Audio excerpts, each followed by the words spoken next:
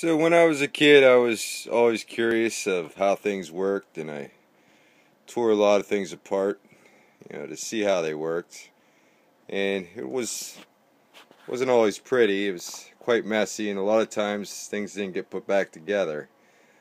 I've gotten better at taking things apart and putting them back together as I got older, but sometimes it could still be messy.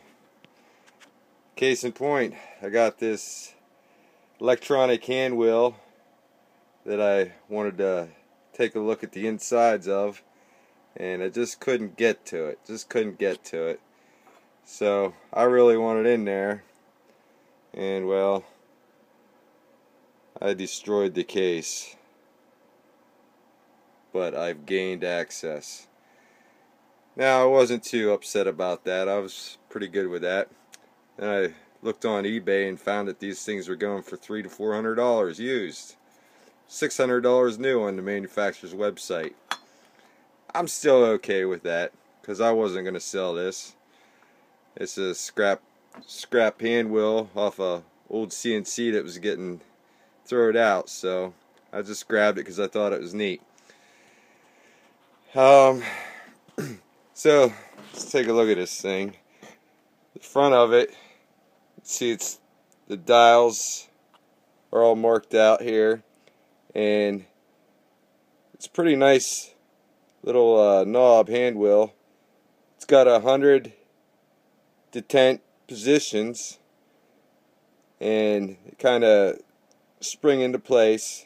It's magnetic, so I'm thinking that's where a lot of the money is, because the circuit is a really simple circuit. I mean, there's three main ICs that make this thing work. Well, actually two ICs and some optical switches. There's two optical switches on the bottom side of this. You can't really see them in the photo, but they count these little fingers going around, these little metal fingers as you turn the wheel. Those optical switches count the spaces in between those fingers. There's 100 of them. And then inside there in the electronics, there's a comparator that compares the signals. So that comparator is going to send out a 1 or a 0 depending on what it sees. And you got a line driver, a quad differential line driver, and that's the differential part is for if there's any noise in the line to cancel out the noise, so you're getting a good clean signal. This is run off a 5 volts DC, and I have it hooked up to my power supply right here. So I'm going to go ahead and turn my power supply on, and we're pulling current right now. So we're in business. I also got this hooked up to the oscilloscope. I'm going to turn up the intensity here. I got on 2 channels. I got A channel, B channel. There's 4 outputs on this hand wheel. There's a not A, a B, and a not B.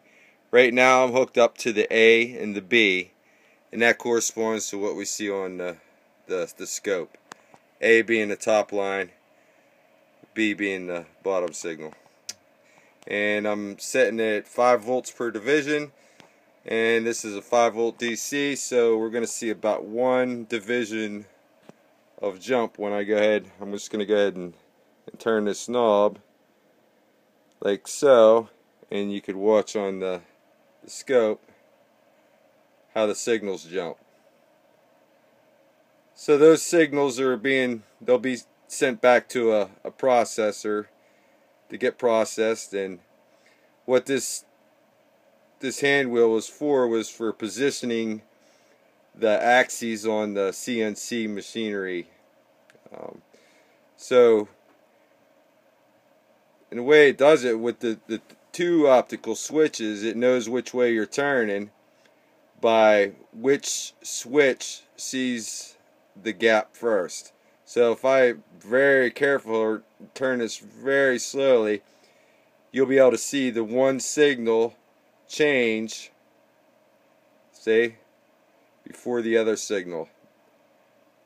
So it knows it's going one direction. Now if I go the other direction, and I got to go nice and slow, you'll see the bottom signal change before the top signal. Bottom, top. Bottom, top. So I'm going the other direction. Now the other direction, top, bottom. And that's how it would distinguish which way this knob was being turned. And of course it count the pulses and whatnot, and that's all set up in the processor, and it would output to the servos to move the axes on the CNC. So I just thought this was a neat little thing. Obviously I'm not going to sell it anymore, and if I did, it's not going to be worth no $300-400 anymore. See, I destroyed the case. Oh well. All in the name of knowledge. It's a high price to pay, but it's worth it. Alright kids, thanks for looking. Enjoy.